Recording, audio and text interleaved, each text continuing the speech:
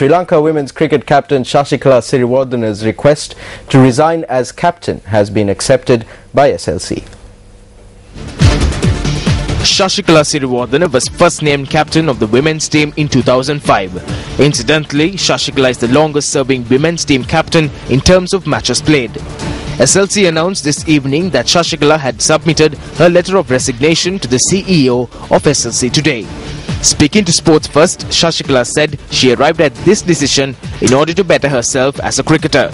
Women's cricket team for 7 years almost, so I think this time I requested from SLC to resign from the captaincy due to my personal reasons, and hoping to play for the team as a normal member for another 2.5 years, maybe till the next World Cup in 2017 in England. So hoping to give my best and share my experience with the other players within that period.